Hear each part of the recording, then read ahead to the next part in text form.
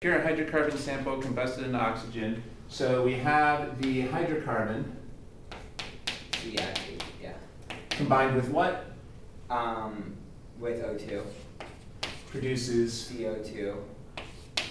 H2O. Okay. And this is for products, right? What they're showing us, that's the product?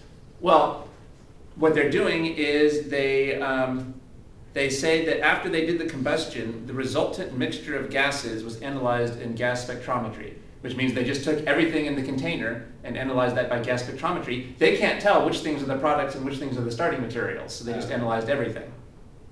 Okay. That might be the key right there. You know, when you do a reaction, you don't get little labels on the things that are the products and the things that are the unreacted starting material. So if you're going to do mass spectrometry, you're going to be labeling all of those. So in this case, we know that, so after the reaction was done, was there any water? Yes. Because they got a signal at 18. Yes. And after the reaction was done, was there any carbon dioxide? Yes. Because they got a signal at 44. And after the reaction was done, was there any oxygen? No.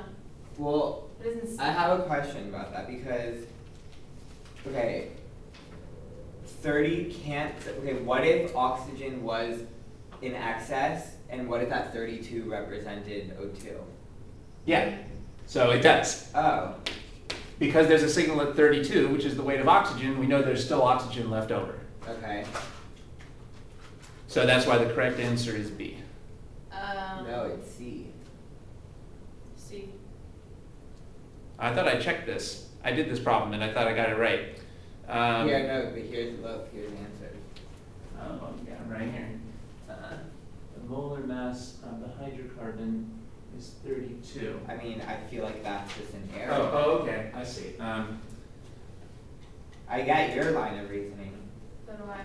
Yeah, I don't think that's possible, and here's why. Yeah. Let's say you have one carbon. The most hydrogens that could have is 4, which would be a mass of 16. Let's say you have 2 carbons. That would have a mass of 24. And here's the most hydrogens you could have, which is 6. So that would give you a mass of 30. Yeah. And then you could have 3 carbons, which is too much, because that's 36. So there is no hydrocarbon that has a mass of 32. So that looks like a mistake in the answer key.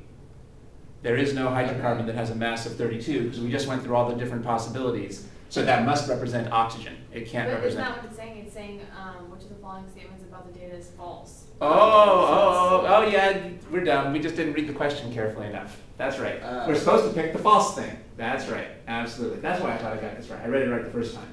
Okay, so yeah, so it would be tempting to say, aha, the hydrocarbon must be 32. But that doesn't make sense because there is no such thing as a hydrocarbon with 32. That must represent choice B. So choice B is true, which means that it's the incorrect choice. And choice C is false, which means it's the correct choice. Okay, it's a good thing you noticed that, or we could have. So I owe an apology to the person that wrote the answer key. They were right and I was wrong. These videos are offered on a pay-what-you-like basis. You can pay for the use of the videos at my website.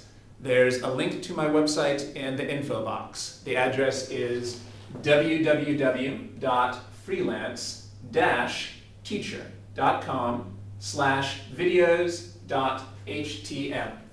Or you can just use the link in the info box. Thank you.